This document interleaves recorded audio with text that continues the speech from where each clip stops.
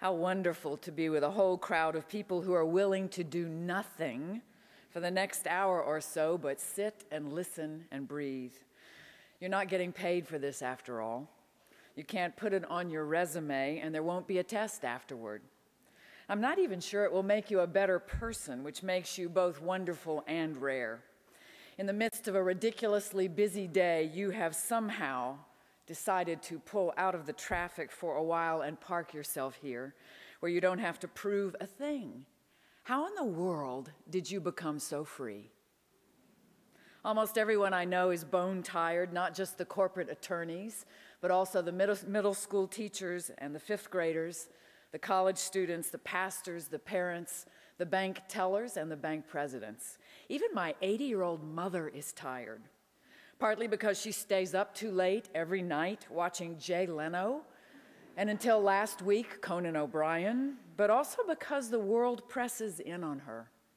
Ever since she learned to use a computer after my father's death, she not only knows about everything bad that is happening everywhere in the world, but she also keeps up with a wide variety of causes, doing her bit to make a difference in the world by casting her vote, writing her congresspeople, and making her donation.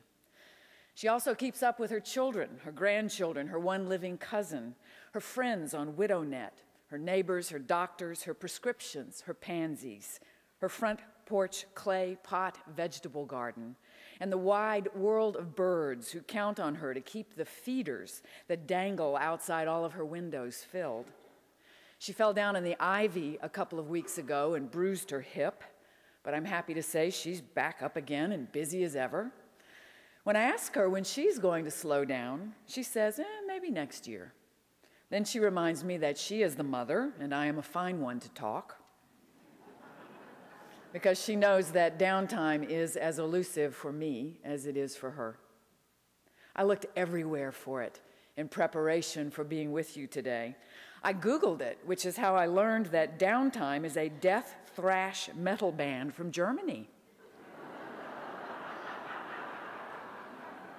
I also found quite a few sites offering me ways to fill my downtime with drumming groups and poetry jams and drop-in tutoring. I looked on Wikipedia, where I found this. The term downtime is used to refer to periods when a system is unavailable. Downtime or outage duration refers to the period of time that a system fails to provide or perform its primary function. I looked on Amazon.com, where I found one book by Mark Yaconelli called Downtime, Helping Teenagers to Pray. I put that on my wish list. The second book was Downtime, A Guide to Federal Incarceration by David Novak. That was all I found under my keyword, but with a little more effort, I found Time Off, The Upside to Downtime, which includes a primer on filling out unemployment forms and getting past unemployment guilt. You see the problem. In our culture, at least, downtime is lost time, wasted time, missed, underemployed time, which is to say, unproductive time, and therefore worthless time, at least according to the economic standards by which our culture measures success and failure. No one is calling it sacred. No one is suggesting that the lack of it is eating away at our relationships, our creativity, our health, our focus, our souls. The last time I took my college students on a field trip, the man at the wheel of the Piedmont College bus told me that he's a retired policeman from New York City who had hoped to kick back in the beautiful northeast Georgia mountains where we both live with his wife of 37 years, but then his retirement fund tanked. So now he works 3 different jobs to make ends meet. When I tried to feel sorry for him, he said, I'm used to it. I've worked 2 jobs all my life. He's not unusual. By the 1990s, the average American worker was putting in 164 extra hours of paid labor each year, the equivalent of an extra month of work. Around this same time, the 2-income family became the middle-class norm, which meant that the new pressure at work was matched by new pressures at home. The incline in work time was matched by a steep decline in the unpaid activities on which most societies depend, which include the care of the very old and the very young, civic duties, volunteer work, religious work, and support of the arts. While those who still bowled alone, Hallmark developed a new line of cards for absent parents. I found them at Target one day when I was looking for a birthday card. One said, "Sorry, I can't be here to tuck you in." Another one said, "Sorry, I can't say good morning." Those cards made me so sad that I had to just stand there in front of the card rack with my head down for a minute, imagining single moms and dads heading out to their beat-up cars in the dark to work the graveyard shift at Walmart so their kids could go to the doctor or the dentist when they needed to. Of course, I also know moms and dads who head out to their leased Land Rovers before dawn to squeeze in a few more billable hours so the whole family can stay a couple more days on their annual ski vacation at Vail. So money's not the only robber of downtime. I know insanely busy college students whose busyness does not earn them a dime. When they aren't on their cell phones, they're on their computers, and when they aren't on their computers, they're on their MP3 players, and when they aren't on their MP3 players, they're in their car on the way to the mall, checking their cell phones for messages with one hand while they drive with the other. On the premise that most people don't risk their lives for meaningless things, I asked some of these students to tell me about their cell phone use. Why did they spend so much time focused on those tiny screens?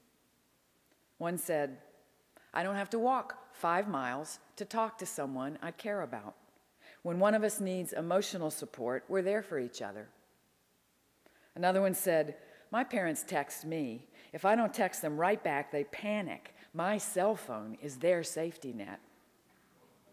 Another one said, "Without a cell phone, you'd never know what was going on except in your own little world." I was glad I asked, since these all struck me really as pretty good answers. A fourth student volunteered that he thought it had something to do with instant gratification. His generation wasn't used to waiting for things, he said. If they wanted something, they wanted it now, because 5 minutes from now, they would be on to the next thing, and they would no longer remember or care what the last thing was. ADD, anyone? So technology is another robber of downtime for reasons that only our counselors know for sure. Do we spend so much time with these toys because they increase our sense of connection with other people, or because we're so terribly afraid of being alone? Are we hooked on the glittering images because they take us beyond our small worlds, or because we've lost the ability to imagine other worlds on our own? Do we love Google because it leads us straight to the information we need, or because we cannot spare the time to read books anymore? I don't think these are multiple choice questions. I think the answer to all of them is yes. I still buy books, too many of them really. But more and more, I use Google to find what I need. The problem is that Google only leads me to a sentence, or a statistic, or a confirmation of fact. Back when I read whole books to find these things, I found other things I was not looking for that led me in directions more wonderful than the ones I started out with. And movies, oh, I love movies. Slumdog Millionaire, The English Patient, I Heart Huckabees. Films like these offer me so much more than glittering images. They take me places in the world I'll never go. They let me inside the minds of people that I will never be. The problem is that while I'm inside those other minds, in those other worlds, I am not in my own. I'm sitting in a dark room in a double-wide armchair when I could be sitting on the porch finding Cassiopeia in the sky, or trying to hear the difference between the song of a spring peeper and a southern leopard frog. Now, granted, I might not be able to find as many people interested in talking about frog sounds as about the ending of Slumdog, but who knows what might happen in my own mind, on my own porch, if I were to go there more often instead of hitching a ride on someone else's mind. Don't let me forget my cell phone. I waited a long time to get one, since being available to anyone who wanted to call me anywhere, any time of the day didn't sound like a plus to me. But when I finally wearied of looking for payphones or standing in the rain while I talked on one, I got a nice little Motorola, which turns out to be as addictive as smart food popcorn. Why daydream when I could be talking on my cell phone? Why concentrate on staying in my lane on the expressway when I could be returning phone calls? I mean, I know all the dangers of pecking out a number on my cell while I steer clear of a tractor trailer with my other, and I still do it. Will someone arrest me, please? Still, my cell phone helps me feel so much closer to the people on my speed dial list that I, honest to goodness, feel their absence more keenly than I did when I couldn't summon their voices at will. There are even some people whose messages I save so I can listen to them over and over again.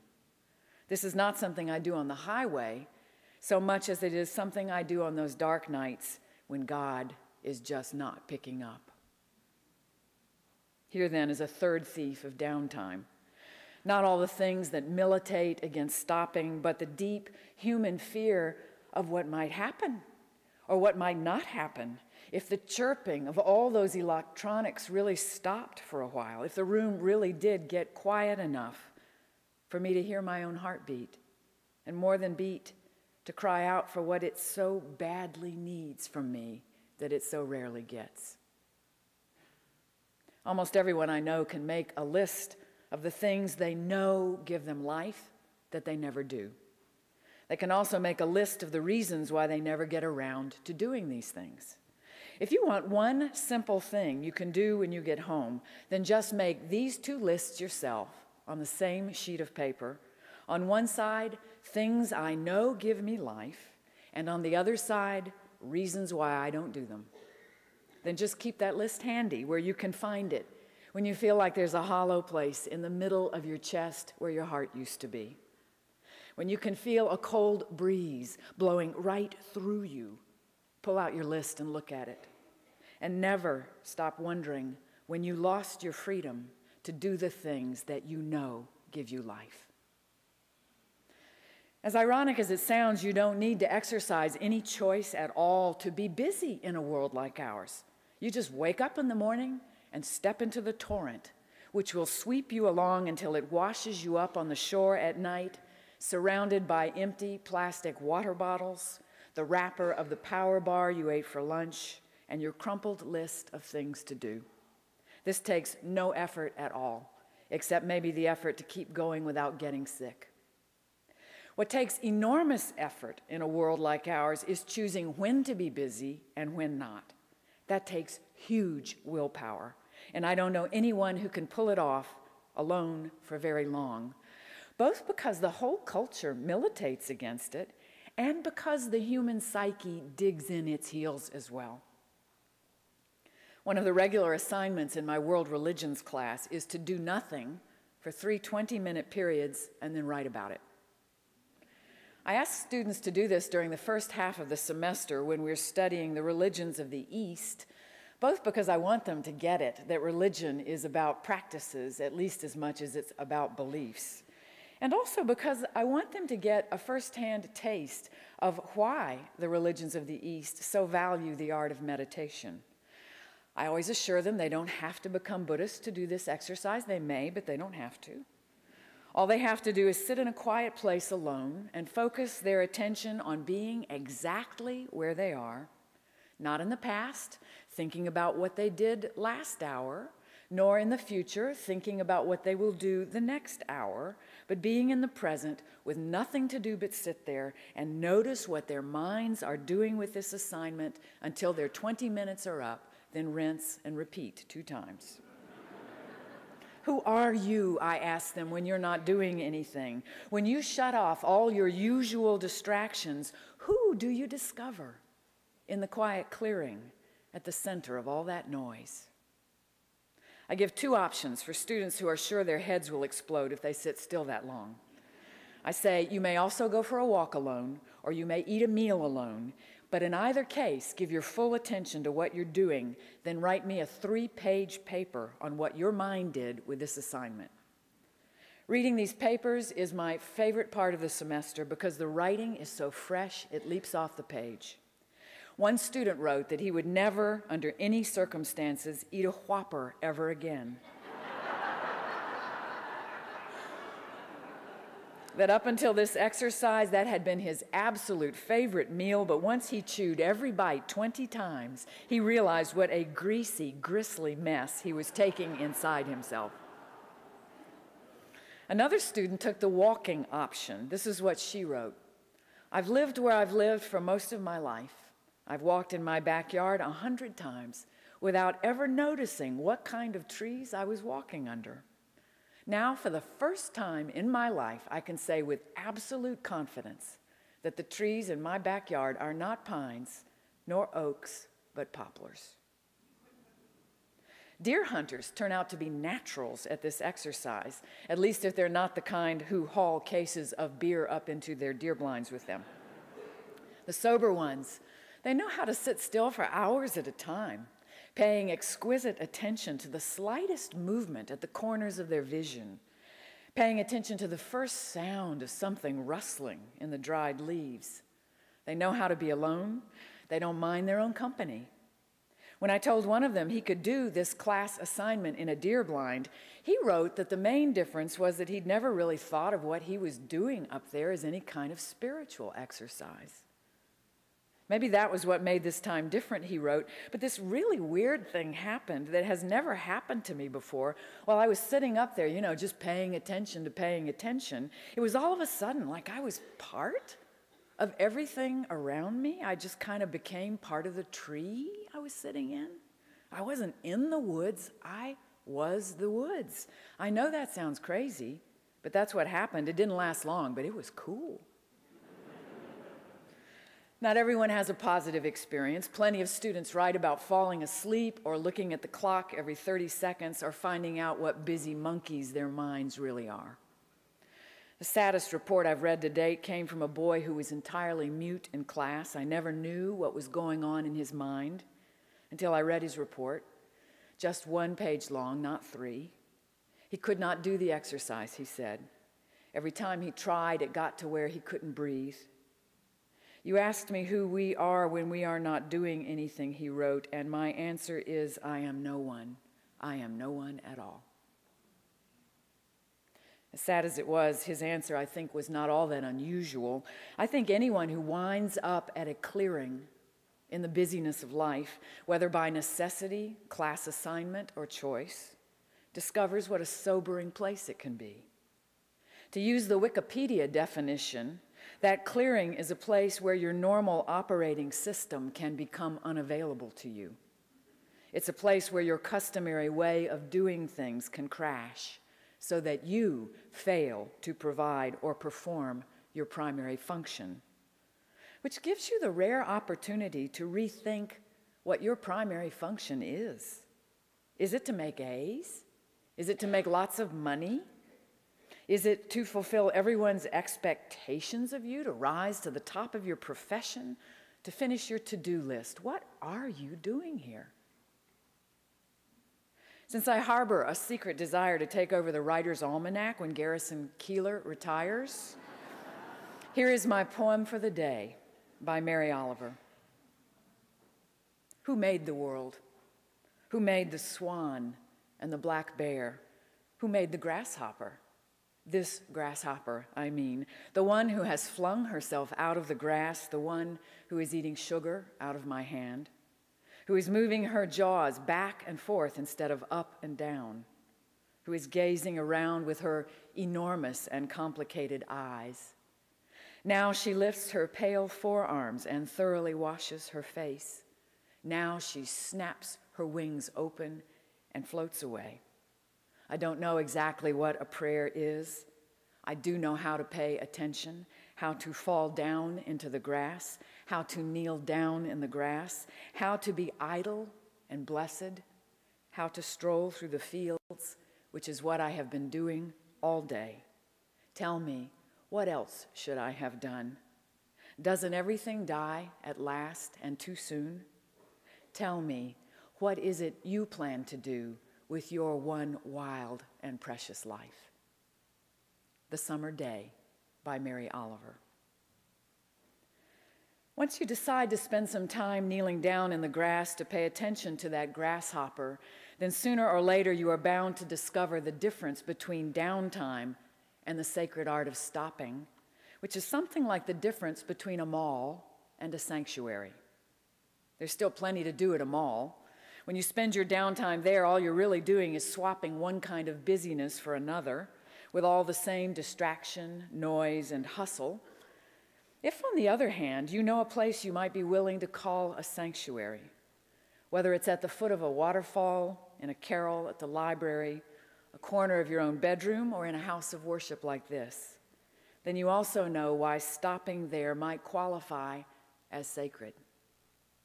Where else are you going to hold still long enough to hear your own heartbeat?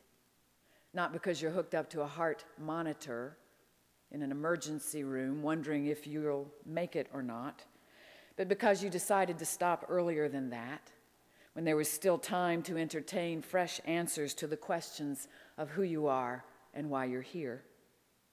Sanctuaries are good places to listen for those answers, whether they come from outside of you or inside of you. Sometimes, like my deer hunter, you can lose track of which is which, at least if you're willing to stop long enough to get that lucky. Like I said earlier, this can be hard to do all by yourself in a culture that thinks Downtime is a death thrash metal band from Germany or a Friday night at the Cineplex. Plus, you have your own fear of the silent dark to deal with.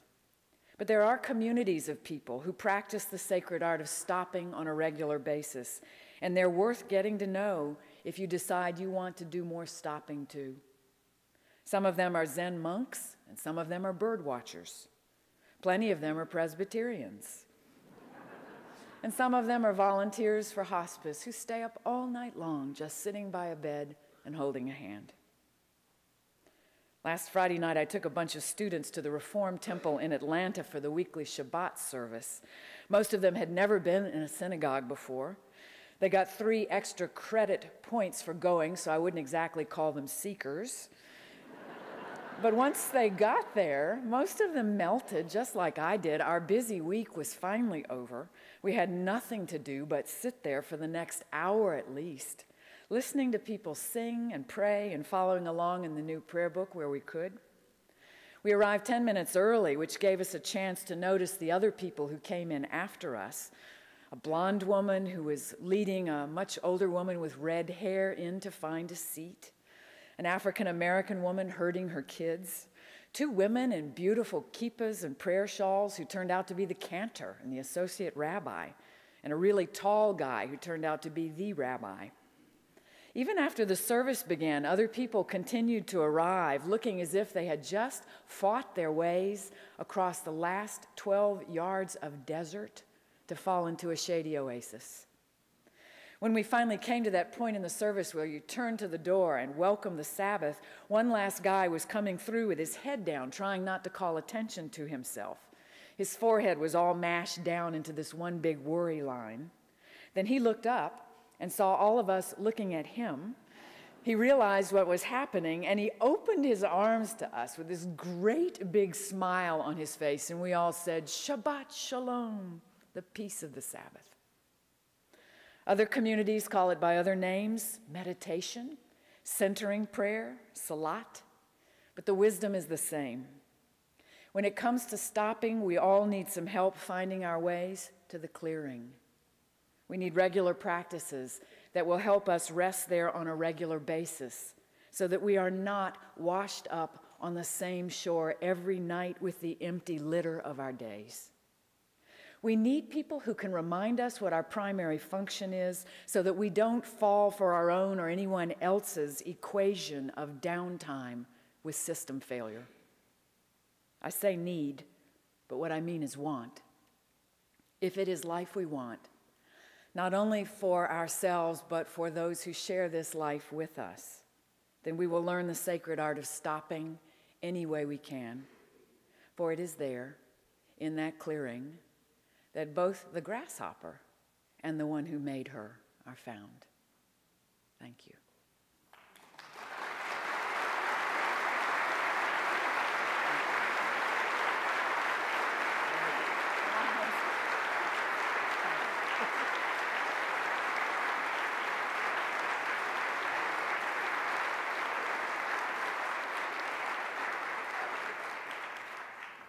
Thank you, Barbara Brown Taylor. You are listening to the Westminster Town Hall Forum, originating from Westminster Presbyterian Church on Nicollet Mall in downtown Minneapolis.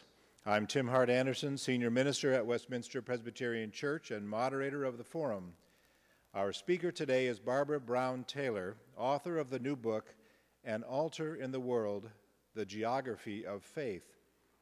While the ushers collect questions from the in-house audience at Westminster, I'd like to thank the listening audience for their support of the forum and invite them to join us on March 19th for a presentation by Tom Gelton, National Security Correspondent for NPR. He will be speaking on global hotspots. Where will the 3 a.m. phone call come from? Details available at ewestminster.org. The spring series of the forum is dedicated in memory of Dr. Donald Morrison Meisel, pastor of Westminster Church from 1972 to 1992, and one of the founders of the Town Hall Forum. Don was the voice of the forum, and a marvelous voice it was for more than 12 years. And now, Barbara Brown Taylor, if you would return to the pulpit, I will present the questions from our audience. First one has to do with the geography of what you've been speaking about.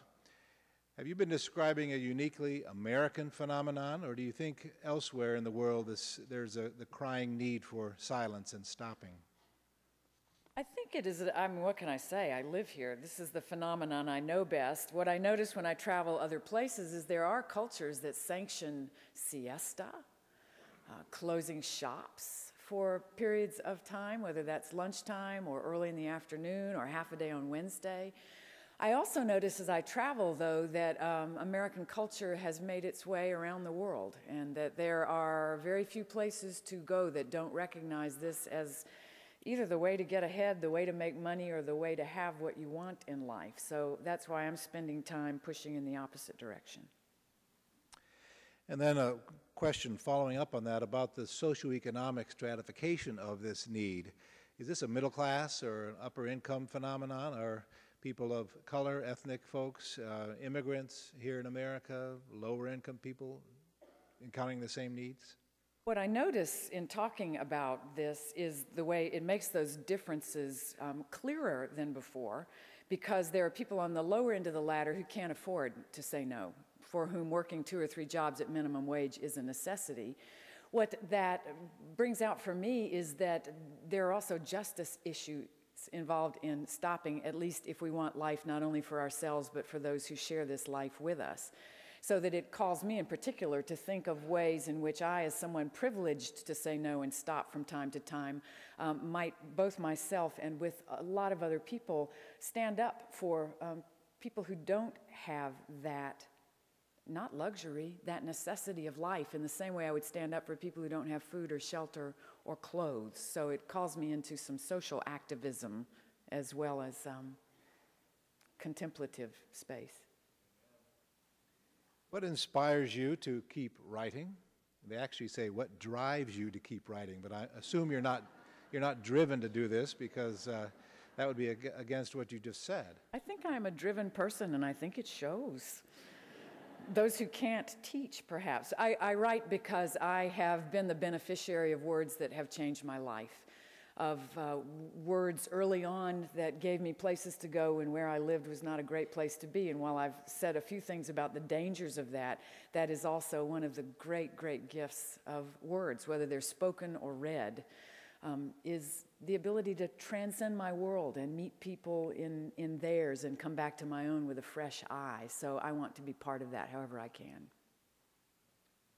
Personal question about your own practice of downtime. How do you practice it? I actually do. It's the only thing I do right, I think. I finally, after retiring from 15 years in parish ministry, realized how difficult Sunday was and would always be, so I picked Saturday. All of Judaism had preceded me in that choice and had also proven to me that no matter how busy or how poor or how many children or how many aging parents I had, that there were people all over the world who were stopping for 25 hours every single week. And I thought if they could do it, I could do it. I've been at that for 11 years now, and I find that even when I'm failing at that practice, it is an A+ practice, because even the inability to stop or the troubles I have or the things my mind does to me are full of learning that I need to have. So a Sabbath practice that I've engaged at the level of 1 day a week. There's a commandment about that somewhere. I'll have to look at it sometime. Okay. You mentioned leaving the parish ministry. You wrote a book about that called Leaving Church. Why did you write the book Leaving Church? I wish I hadn't titled it that now, because it actually carried a kind of pun for me, because when I left parish ministry for college teaching, I got lots of sympathy notes from people who said they were sorry to hear I was leaving the ministry, or they were sorry to hear I had left church.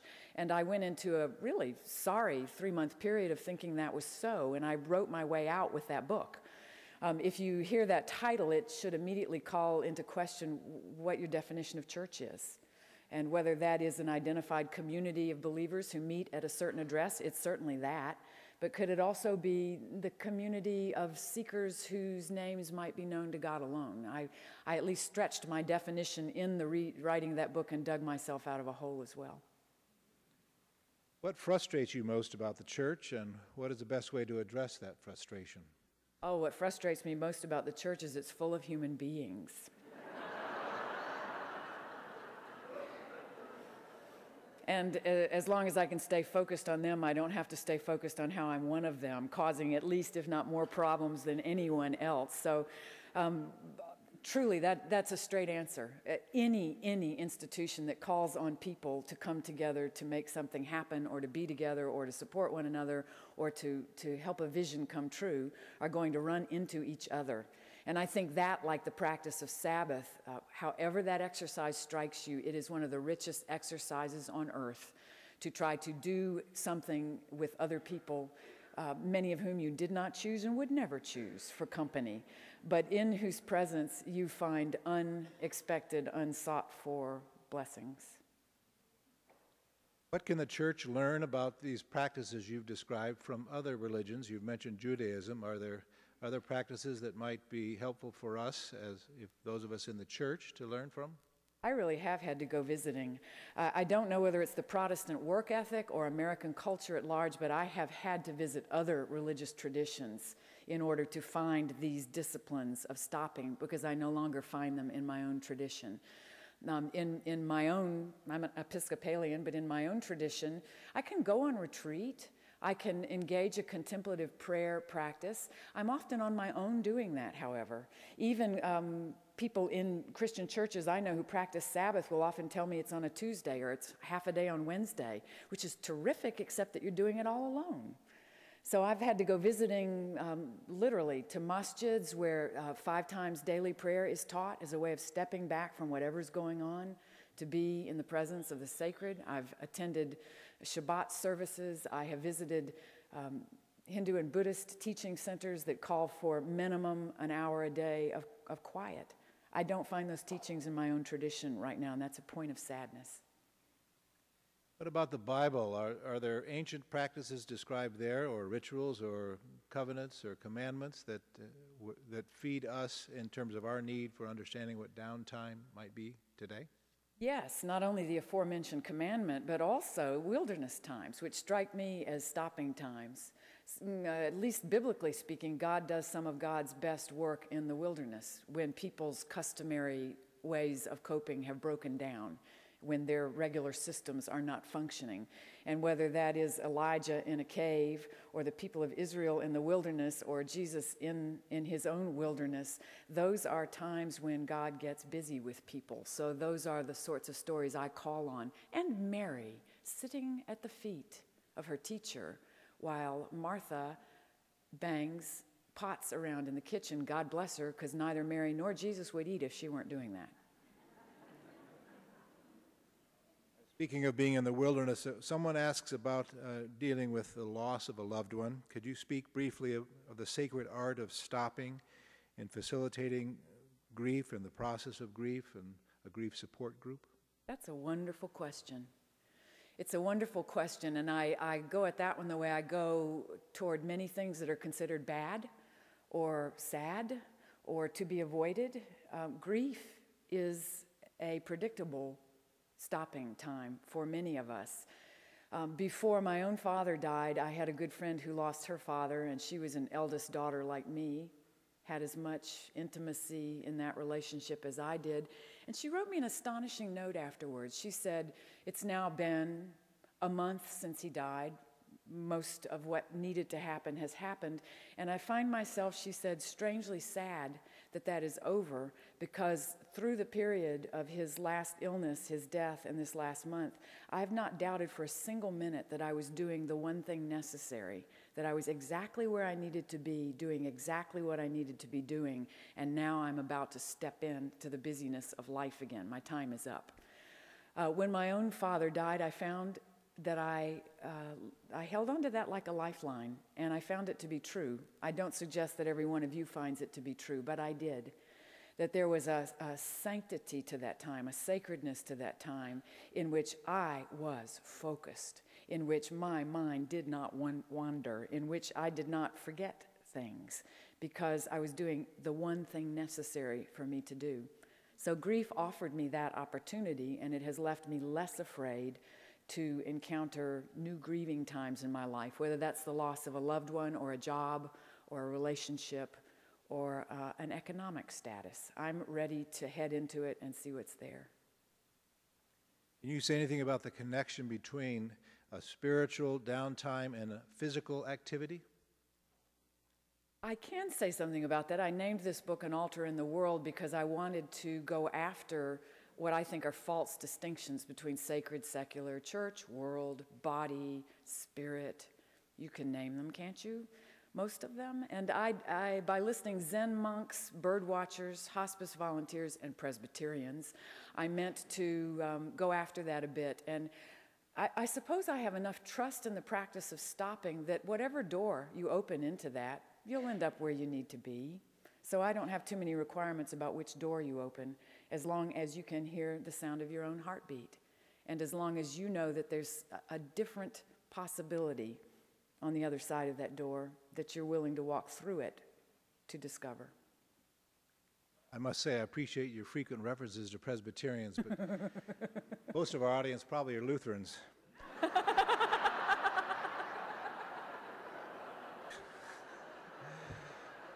Right?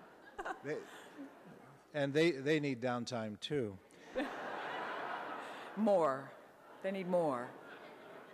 Does a commitment to downtime, to this pursuit of quiet and contemplative space, make one better or healthier or happier? Better and worse might be another of those dualisms I don't want to engage. It will deepen one. How about that? To engage the sacred art of stopping, I guarantee you, will deepen you. It will deepen your ability to see, to hear, to feel, sometimes to feel things you would just as soon not feel, which is why you were so busy. I also have students who write in these papers I talked about that they found themselves weeping for 30 minutes straight without having the least idea what that was about. And when they took some time to think about it, it was accumulated sadness that often graduated into accumulated gratitude that had had no place to find its way to expression either. So avoiding categories like better and worse, I will go for wiser. You will be wiser. Isn't downtime really just a fancy way of describing being lazy? You know, that was actually a Roman emperor's excuse for challenging the people of Israel about the observance of Sabbath. That's always, I think John Calvin had some things to say about that too. I think that has often been the critique of people who are sold on the more is better economy. The more of everything is better, and slow and not much is not good, which incidentally disenfranchises people in our culture who, for multiple reasons, whether it is disability or age, or incarceration, since I found that on Amazon, who get X'd out of a culture that only values what can be produced. So I resist that. And what's wrong with being lazy anyhow?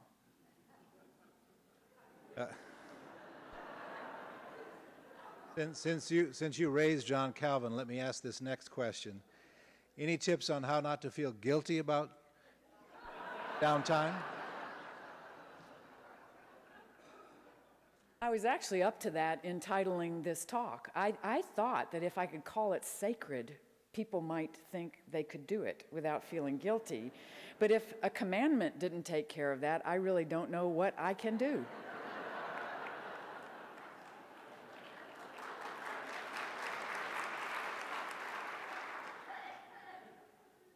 What does it say about the one who made the grasshopper that we can only discover this maker when we are in downtime? Oh, I don't think, did I say that? I don't think that, but I am a big fan of activity and withdrawal from activity. It's actually the pattern of Sabbath. 6 days on, 1 day off. And the 1 day off does not discredit the 6 days on. It blesses the 6 days on. And the 6 days at work bless the day off. So that what I am interested in recovering is a rhythm that is something other than the culture's rhythm of drivenness and collapse, exertion, exhaustion. I think to recover any kind of sacred rhythm will teach me that both in my encounter, my busy encounters with other people, and with the time that I withdraw to let those encounters sink in and be deepened and be made more wise about what they mean, enables me to go out and be busy again in more fruitful ways. Often when students engage this practice because they're assigned to, they'll tell me they're more productive after a day off, and that's their biggest surprise. They are more productive after a day off. I also notice, since I may not get a question, that in today's paper, the Italian Roman Catholic bishops have called upon people to give up technology for Lent, to put away their iPods and their email. This will never happen. Mary Oliver is one of my favorite poets. I've read most of her books. Can you recommend other poets that you enjoy? Why don't I have an answer to that question when I am asked it?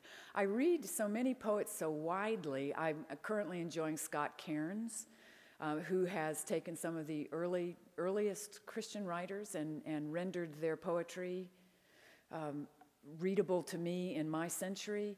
Coleman Barks, who teaches just 45 miles away from me, or did at the University of Georgia, is a translator of Rumi, Jalaluddin Rumi, whose book of collected poetry was several years ago the best-selling book of poetry in America.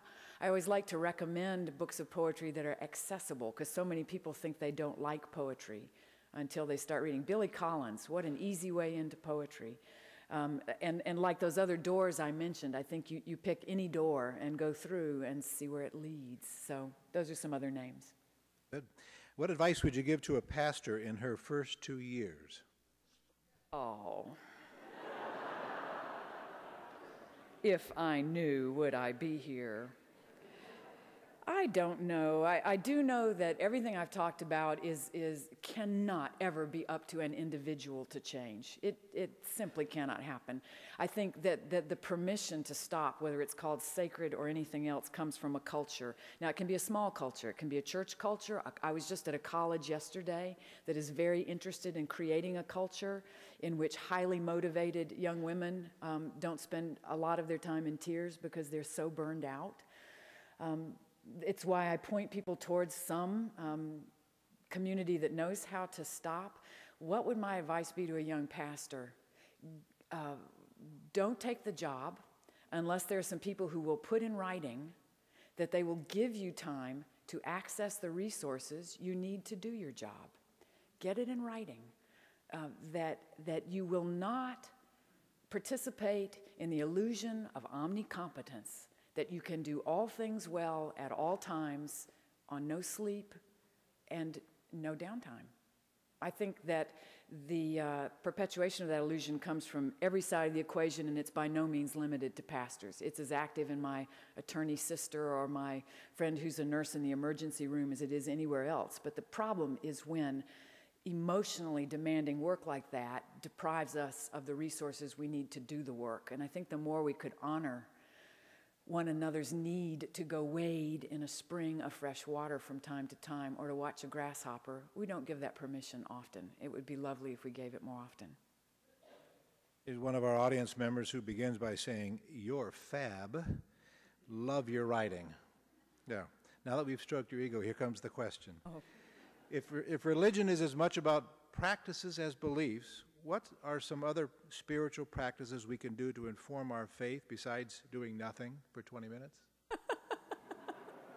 Read my book.